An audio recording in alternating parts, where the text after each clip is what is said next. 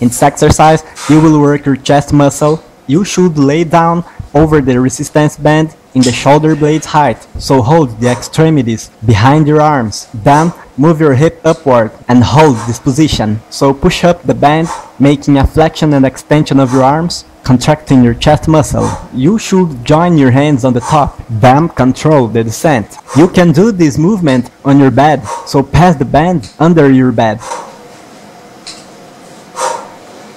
In this exercise, you will work your hamstrings. You should stand up with one leg in front of the other and your front foot will tread on the band.